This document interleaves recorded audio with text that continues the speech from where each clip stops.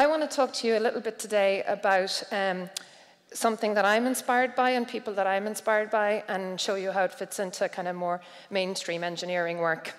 So who I want to talk to you about are Ray and Charles Eames.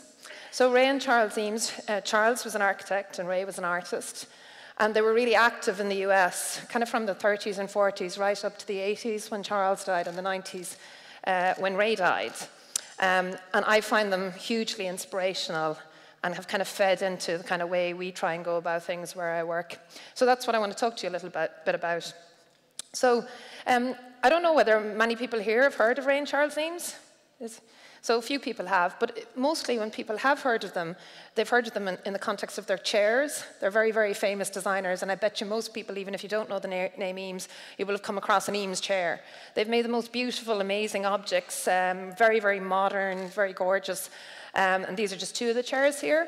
And a lot of people know them through that. But what I'm really, really interested in is their creative practices, their educational ideas, and the kind of the films that they made.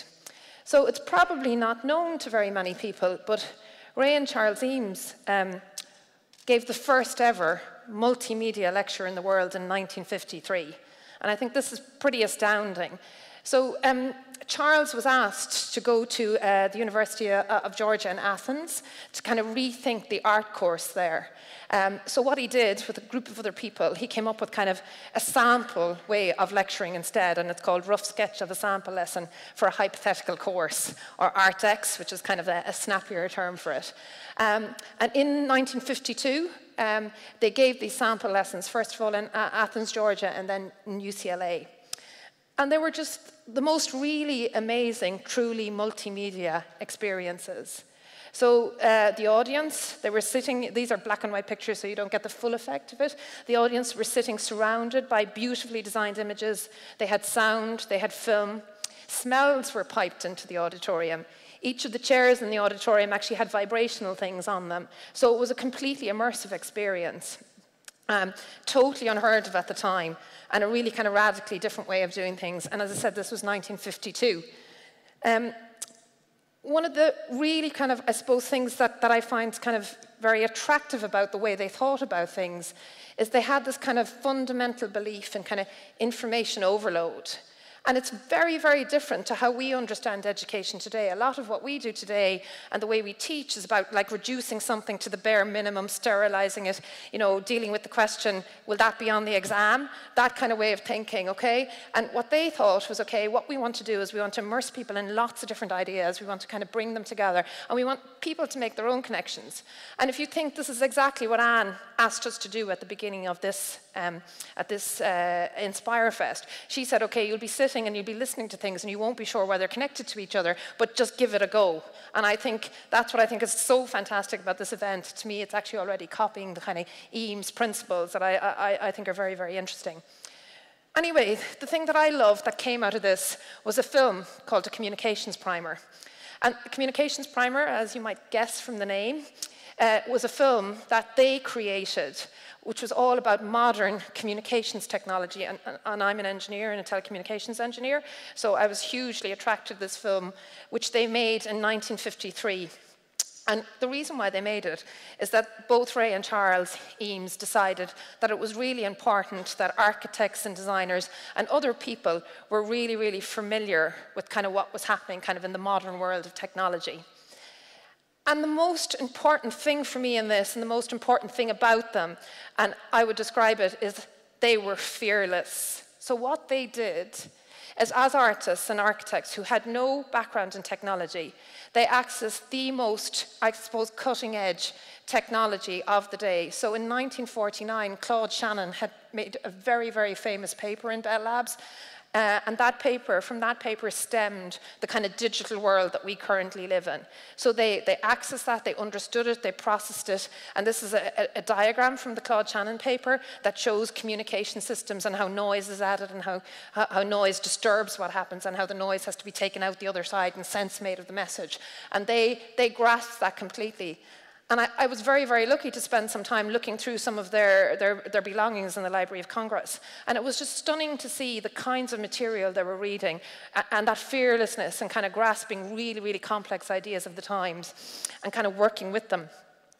And the way I would say it, so as I said, this might not mean things to some people here, other people here will come from this background, but they managed to explain ideas of interference, forward error correction, redundancy, transceiver sensitivity, diversity, directional antennas in that film. The film's available online and really, really worth it. It's very, very old-fashioned in one way and hugely modern in another way. And it was just amazing that they were able to take these really, really difficult concepts and kind of make them understandable. This is one of the clips from the film, which is my favorite scene, and I use this a lot in things. And this is actually describing the idea of receiver sensitivity, that we all interpret things in different ways. And if you want a communication system to work, it's not going to work if everyone sees something different coming out of it. So they had fantastic insight. So the overall message for me from this, though, is a very kind of profound message. And that message is that this film was not kind of an education and outreach activity. So in the world I come from, a lot of the time when you talk about artists and designers coming on board, it's kind of lumped in under, let's do some education and outreach activity so the wider public can understand. And that is a fantastic thing to do, but that to me is not the only place that the art and design should be side by side with the technology. And what this film was, and I think is really, really important, this film was a taking of ideas, a really deep understanding of them, a recasting of these ideas, an expression of these ideas in different vocabulary, a provision of new ways of seeing, and what I feel very importantly, dealing with ambiguity. And when you look at the film, and I hope you get a chance to look at it, as artists, and I think they really embraced ambiguity in a way that engineers often can't.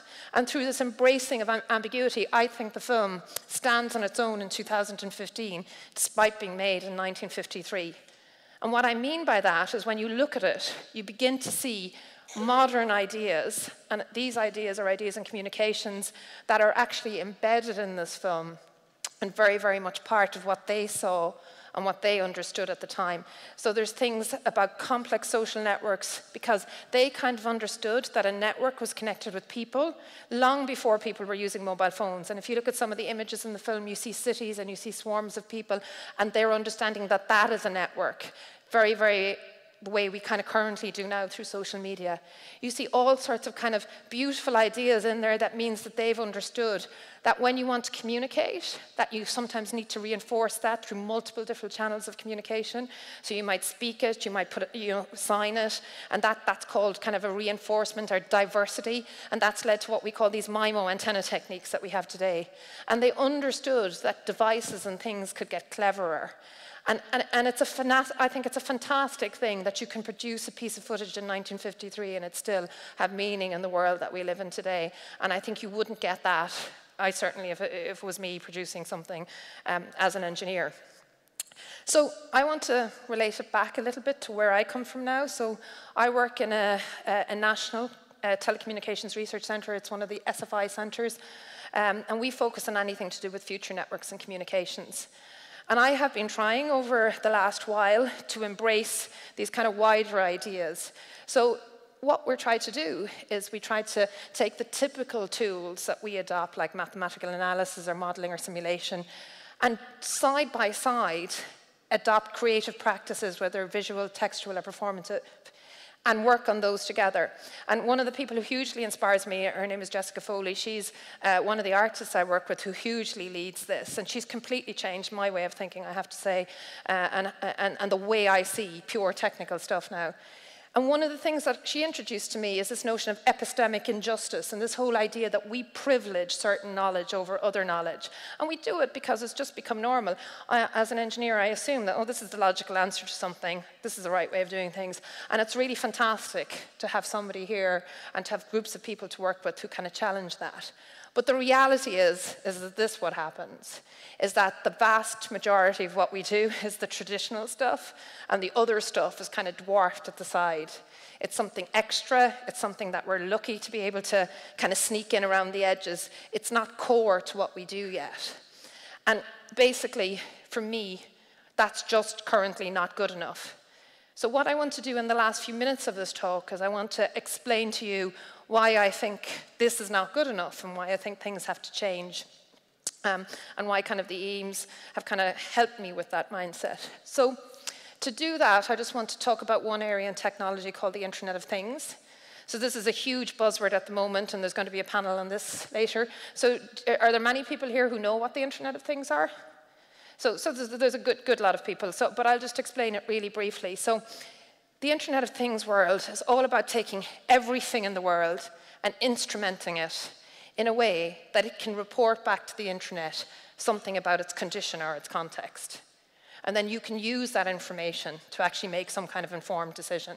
So you hear people talking about the Internet of Things in all sorts of different ways, in smart cities, smart factories, smart food and agriculture. And I'll give you just a very, very few small examples. So for example, in Dublin here, you know the bus timetable, the automatic bus timetables that exist. That's like a very simple Internet of Things example. So the bus tells the internet where it is rather than you're using a paper timetable. And because that's more dynamic, you can save time, you don't need to go to the bus stop when a bus isn't coming, et cetera, et cetera. You hear people talking about smart parking, where the parking spaces can report whether they're empty or full. Cars are not going around aimlessly looking for parking spaces. There's less congestion, the city's more pleasant, et cetera, et cetera. And that's the way the Internet of Things world is kind of conceived. So I was at an event about the Internet of Things this week, and I saw people give a certain number of demonstrations of ideas they had for the future. And the reality is with the Internet of Things that social rules are getting embedded in the environment around us. And those social rules will, yes, inform our decisions, but can also determine our behavior. And in a lot of the examples I saw the very, very typical, worn-out gender stereotypes reinforced in what was built into this universe around us. So the particular examples I saw were kind of, targeting dynamic advertising, where when you walked over to a particular spot, an advert was put your way, and you would just not believe the cliches of cliches type of adverts, that you're a woman, you must be interested in homemaking, you're a man, you're interested in adventure. I was just stunned at the level of it. But the reality for me is that this would not happen. So these guys who were working on it were genuinely sincere people who were excited about the technology and working hard and completely oblivious of the wider environment that it was in. And in my opinion, this would not happen if there was that kind of artistic input, not because artists make beautiful pictures of things or come up with great application ideas, but I think core to the art and artistic and creative practices mindset is understanding power, understanding culture, understanding power relationships, understanding that there is absolutely no such thing as neutral design. And when we as engineers design the world around us, we design a relationship and a power relationship in there. And that absolute truth is something that needs to be challenged. And it increasingly needs to be challenged in the very sophisticated, kind of dynamic technical world that we're going into. So I would go as far as saying we're in a situation where this mixing of kind of people from different disciplines is not nice to have, but absolutely essential in kind of the world that we're facing into. There's fantastic, exciting opportunities in technology, and those exciting opportunities, from my perspective, have to be embraced with that kind of very diverse mindset, with the ambiguity that kind of the artistic mindset brings, with the challenging of power and the kind of understanding, as I said, that there's no such thing as neutral design. So I'd like to end just on a very small few comments, and I suppose I'm in danger of making a statement that I would call as conscious bias now. I think we're in a world where if you look at technology challenges and if you look at everything that's happening, there is no way to solve those without taking that interdisciplinary, multimodal, taking on all sorts of different ideas and bringing them together. And I think that actually women are exceptionally good at doing that. And I would say we're in a position, I can see it in myself in academia, that it's the kind of natural, a lot of the time people are naturally drawn to this kind of bigger picture in this kind of interdisciplinary space. And I very much think that's we're at a really exciting time in the world where we can actually do this, and we can actually, the world is our oyster, and kind of, I suppose, taking these places and kind of doing amazing things with them. I think this Inspirefest just summarizes that. And as I said earlier on, Anne started out at the beginning yesterday talking about, like, give it a chance, that you hear different things that may not on the face of it be connected, but hugely, hugely resonate. And I think that's very, very much about what this festival does. It's very, very much, I think, about what women can bring to as well as specific technological knowledge. And I think, as I said, the world is our oyster. Thank you very much for listening.